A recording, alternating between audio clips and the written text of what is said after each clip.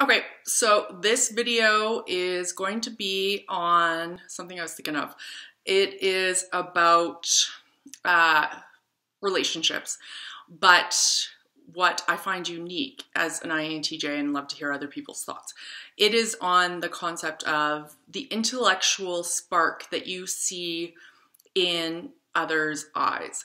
So in my experience, I found that, and still find, there are certain people that there's a strange look in their eyes in a good way that it connects between the two of you. And it's not a connection about necessarily attraction on a romantic sense. And I think this is something that would be interesting to hear from other INTJs, that because we are so tied to our intellect or our intellectual understanding of things, as well as the ability to create or build, when we come across people that seem to have that similar passion or interest, we're kind of surprised. And that's not meaning that the rest of the world doesn't have this. It just means that a lot of the time we go through our everyday where everyone just keeps their head down, and myself included, and we rarely get those exchanges that are actually stimulating or interesting. And speaking to that I found interesting, I'll give you an example. Actually, two examples. One would be, I had a friend of mine who was dating a person, and back when I was single, and this person's friend was someone I had never met. And just during the quick 5 minutes of the initial interaction, I noticed there was like a different type of way that he looked at me when discussing things. And it was curiosity, it was interest, it was like his head picked up and kind of cocked to the side, and oh, this is a different conversation. And also I found that it brought that out in myself, where it's like, oh, we're talking on the same plane here. We're not just doing simple niceties. And in that case, it ended up being a romantic relationship, and it was very interesting. We had great conversations, and very interesting in how our dialogue went. We didn't sit around with, what are we gonna watch tonight on Netflix type thing. But there is that uniqueness that you almost pick up on. At first you don't think it's there, because it's like, okay, well, maybe it's not, because a lot of times we don't see that again in our everyday. But then we notice that it's happening continuously, that this person is on a similar interest level or mindset.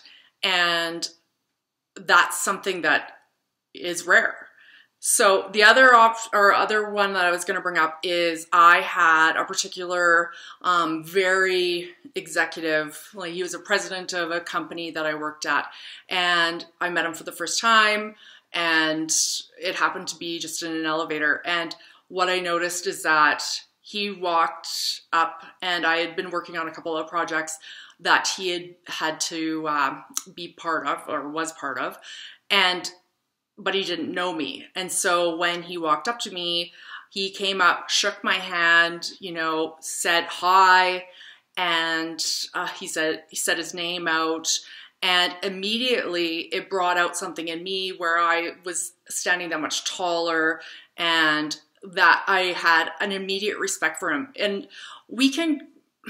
I guess we can call it presence in a sense, because in a social setting, you're feeding off people. But what I noticed with that particular situation is that we ended up in the elevator together for multiple stories, and what I loved is that what he displayed was true respect. We talked in short sentences, back and forth.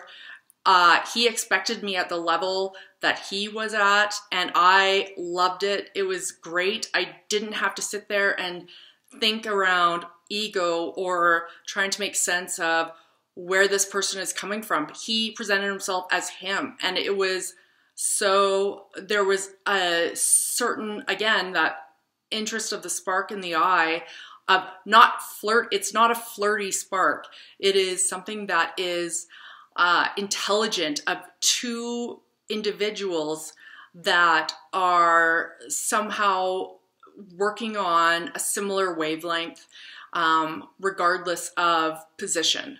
And what I found out with that was the amount of amazing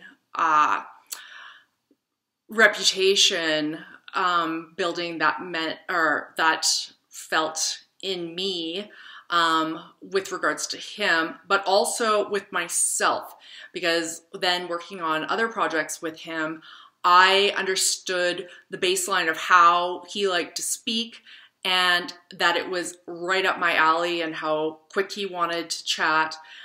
He was sincere, he was genuine, he was direct, but always he had that direct eye contact that was unwavering and very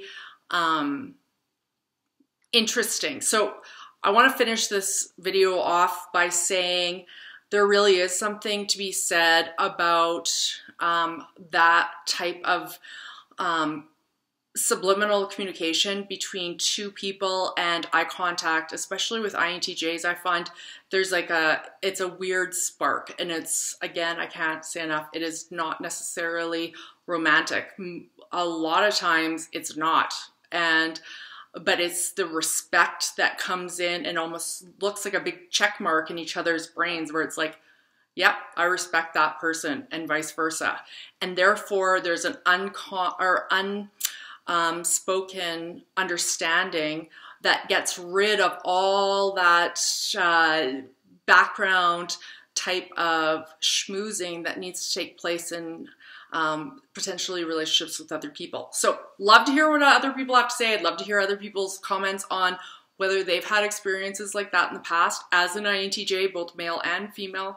And thanks so much.